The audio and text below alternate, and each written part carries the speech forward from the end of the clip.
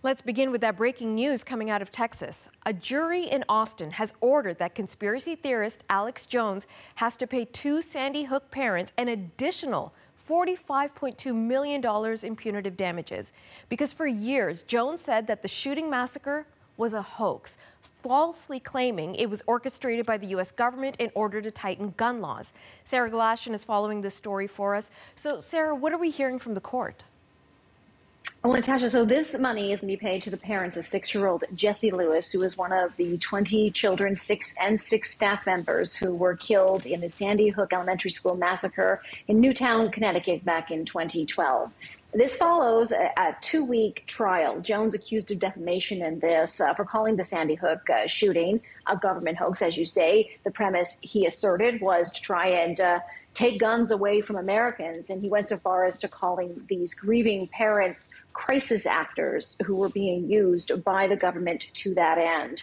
The parents of Jesse Lewis, they testified that followers of Jones, and he certainly has many followers of him, both him and his website podcast InfoWars, that they harassed these parents. They sent them death threats for years. And so they filed this defamation suit in Texas, where Alex Jones is based. And now we have this verdict, this large sum of money they are to be paid by Alex Jones.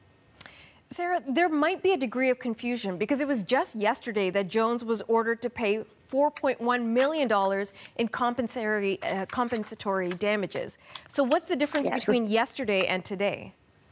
Right. So, and that's fair. So compensatory damages, the $4.1 million that we learned about yesterday, that is awarded by the court to cover the plaintiff's suffering and losses. The $45.2 million is considered to be punitive, and that is the purpose of that is to punish the defendant, Alex Jones, for his actions in this. And I'll just say the two plaintiffs in this, the parents, they actually had asked for a sum quite a bit larger. We did hear from the lawyer representing Alex Jones in terms of their take in terms of the amount now that has been in total awarded by the court. I want to play you what he said.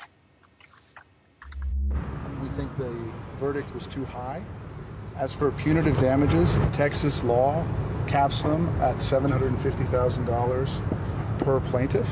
So this verdict today amounts to $1.5 million in punitives. Alex Jones will be on the air today. He'll be on the air tomorrow. He'll be on the air next week. He's going to keep doing his job, holding the power structure accountable. That's our only stand.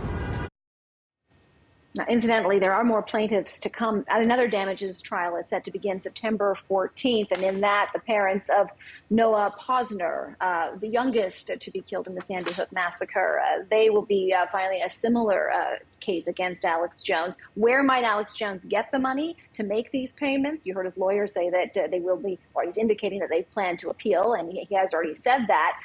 But in court, as part of the testimony, we've learned that Alex Jones, it's believed, has made quite a bit of money off of misinformation and hate.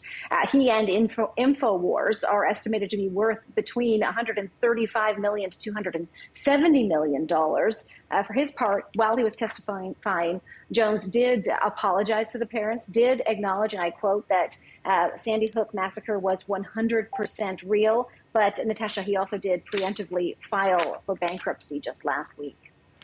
Just an incredible story. Thanks so much for the latest, Sarah. You bet.